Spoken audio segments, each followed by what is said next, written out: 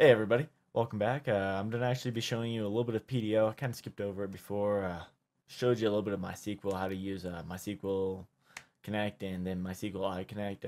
With the new PHP, I've been asked a little bit about PDO or getting a tutorial on PDO, and I'm gonna kind of show you a little bit of a breakdown of it. Um, should go pretty simple. I'm gonna be using this on a server locally, so I can actually pull in the data and show you that it instantly loads and why you should do some things with PDO and not other things with PDO.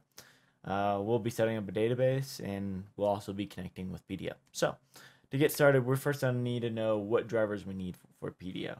So I already have my page started with error reporting EAL. The reason why I have that is to show you guys all the errors that might occur on this. Um, from there, we're just going to actually see what drivers we have. From the drivers that we know that we have, we can push on and start our connection string. So start off, we're going to do a print R here.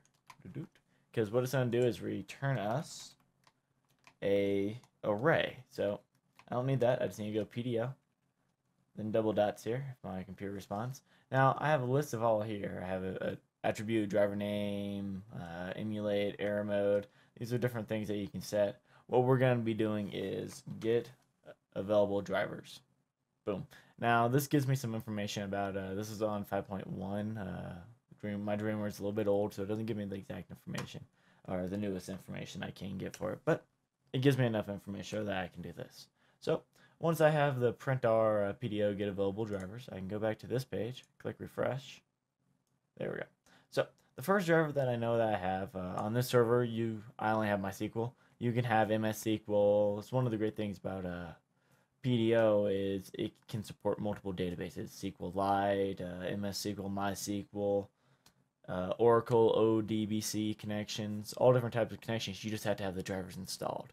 In this case, the only driver that we have installed is MySQL. So I'm only connected to a MySQL database, so I'm not too worried about that. So the next thing we're going to do is I'm going to actually write a try out here. Now, you've never seen me use a try, and the reason for that is I just don't use it much. And I'm just going to go DBC, so DBC connection, database connection, equals PDO. No, whoops, I wrote that wrong. New PDO. Okay, so it's going to ask me for my details. So I need to first define what driver I'm going to use. Then I'm going to choose my host. In this case, I have to use port, so I'm going to show you how to use port, and then I'm going to show you database. One thing I haven't tried is see if you don't have to specify a database, so we're going to be trying that while I do this live on this video here for you. So let's start off. So we're going to do quotes. As you see, it's broken down, so we're going to go MySQL. Okay, from MySQL, I need to choose what I need to do after that. So we're going to go host is equal to locally, so I can go 127.0.1, or you can type in localhost. If you need to, you can type in domain, depending on how your server is set up.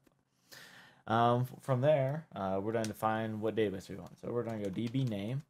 Let me just verify that it's correct here. I don't use PDO on an average basis. Yep. All right. PDO name. There's other things you can set in here. You can search it up. PHP page. They have a full resource, especially on documentation on this. So database name. It's going to be called test is what I have. I have no tables in it yet. And like I said, I need port. So I'm actually going to go back here and go port is equal to 3307. It's just how the local server runs in case you have this portable one. The USB web server. I have a tutorial on that. You can actually see how that runs and everything. Since it runs on 3307, I can change that port, but I like to leave it there just in case I do install MySQL on the server. It doesn't get in the way or fight it or get errors or whatever it throws at you. So next thing we need to do is user. Now, whenever you're setting up a database, you never want to use root unless it's going to be a development and not attached or connected any way to the internet where the other people can access that page. It's kind of the last resort you use that username, but in this case, I'm on a portable. I'm not too worried about setting up usernames. I kind of just want to show you how to connect to a database and how to move around with it. So we have those three set up. Okay, after I do that, so with a try catch, I never really got into showing you how that fully works. It tries whatever inside its first brackets. If that fails, you can do a catch that throws out the errors. So we're going to go catch. I don't use catch enough either, but you can go PDO, knowing what type of data you're going to get back. PDO exception as E. And then another bracket. And then we're done echo. Echo E equals get, and I did not use the right thing. Fuck me. I cannot type here. Sorry about that. Get message. And it shouldn't have any special parameters in this case. But I did write something wrong here. I think I spelled exception wrong. PDO exception. Ah. I'm thinking C#. I don't need to write as. Okay, so what I'm doing here is basically I tried my connection. If my connection works, it won't do the catch. If my connection doesn't work, it'll throw the exception error straight at me. And that's another way to do it other than doing this error reporting. I just have error reporting to show all errors. It's just something I do. And we can go die after that real quick. Die. And then underneath that we go echo. Yeah. So I know it connected. We'll know it connected because it won't see an error at all, but I'd rather just do this for safety for us. So I have that set up. I try my connection, pointed to my server, have my port set up, and database name selected. So let's go over here and click refresh. Boom. Yay. Okay, I got yay. So what happens if I break this? So say if I forgot to set my port in. I know I need 3307. So what happens if I forget my port? Doop. You're going to see an error appear here. Doop. Refresh. Boom. Longest error. Now, if I turn off error reporting,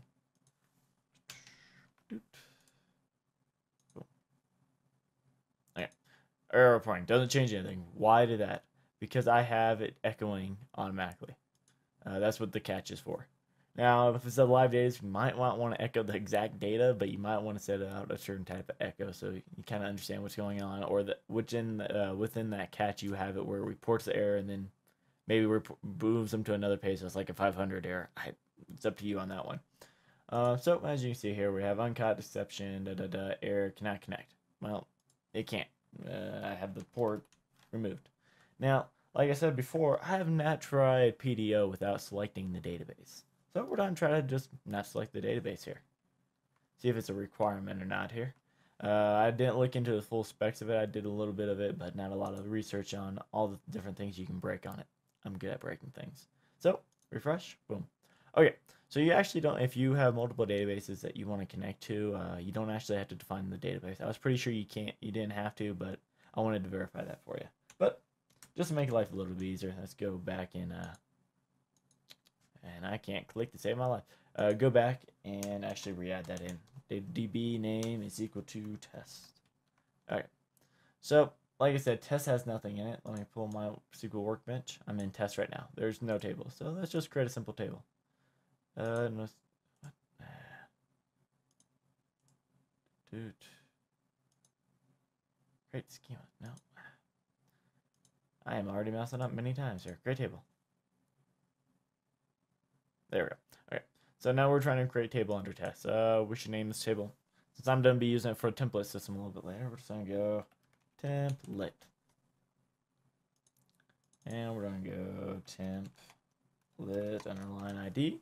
We're going to leave it an integer, make it auto. And then template name. And I'll edit onto this later on to show you how to do a database-driven design template. Actually, we'll just change that to title. We don't need auto increment. Click apply. Click finish. Okay, so that means we have one table here. Select. Alright, so there's nothing in it. Over here, I'm just going to go title, home. Apply. Apply. Finish. Okay, so now we have one piece of data in. So I'm going to go back to my PHP. Now, with PDO, you're going to be using new settings to try to pull or do your prepare statement. There's prepare, there's execute, or you push it into a variable and do the same things that I just said. We're going to work our way down here. We're not done to try escape on this. We're just going to actually, how can I put it? We're going to prepare the statement to put it into a variable, and then from that variable, we're going to execute off of it. You can execute with adding more data into it, or you can run off the prepare. A little bit different on how you want to do that, but in this case, I'm going to show you how to prepare it. The old way, how you prepared it for MySQL I and MySQL Connect or queries, and then show you the new way and why it's a little bit better or what it avoids from doing for us and how to push in an array. So we're going to start off with old data query. normally we're going to set up a variable. We're going to say Q1 is what I'm going to call it. Q1 is equal to. So we're going to call it for a database connection. DBC prepare. So as you can see, prepare statement and then array options. Now you can add array options here. I'm not going to worry about that at the moment. We're just going to prepare our statement. So prepare. Now let's see. We know our database is select, and we already have it selected. So we're going to go select all from. We have a table, right? Oops, I'm using the wrong tags. Table is called template. So we're going to go into template here, where actually we don't even need a where. We're just going to limit it. Limit 1. Okay. Now I can push in a variable if I need be. That's kind of the old way we used to do it. Exactly, send in a variable after it's been usually acquired, changed, made sure there was no SQL injection. PDO actually takes care of that if you use a newer way. But I'm right now showing you the older way. So let me set up a number here. So we're going to actually use a, there we go, number 1. So we're going to actually use a where statement, kind of to show you the old way all the way through. Where, we're going to go template ID is equal to, and then we just need num. That is the old way of doing things. So from that, I should get a quick query. Another thing I didn't show you is how to view the data, and we're going to get to that too after this. So we're going to go Q1 execute, and I did not spell that right. Execute. So what we did is we prepared the statement, and then we're going to execute it. Next thing we need to do is see what that data is. Okay, so from what I have here, I set up our fetch and everything, but one of the major issues I just noticed that I did is I used prepare and not query as my tag right after DBC here. So if I actually change this to query, you refresh right here, boom, we got home. So if I said, I don't have any tags there, so let's do a BR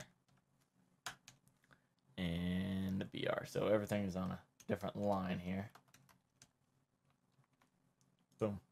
We have home, yeah, one of that would be the main cause of one of my issues. Now, if I change the query to the old way we used to do it, where we named template, actually I used the wrong tags there.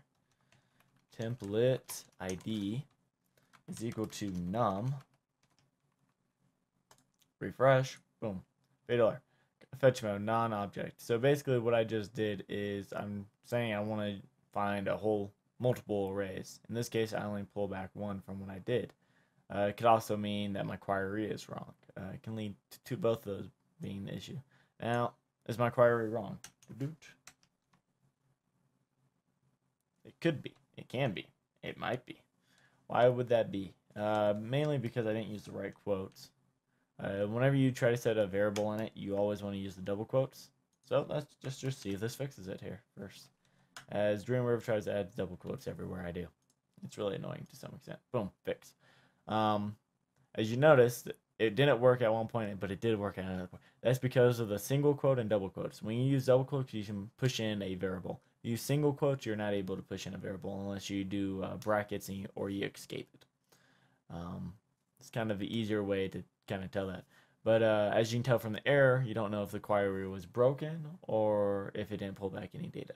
To be honest, it shouldn't be throwing you any error. So it was most likely the query. That's the great thing about the new PDO. So that's the old way that we used to do it. Hey, thanks for watching. If you liked the video, please leave a comment or like below. If you want to keep up with all activities on the channel, click subscribe. And if you would like to watch another video, there's some videos listed down below here. And thanks for watching.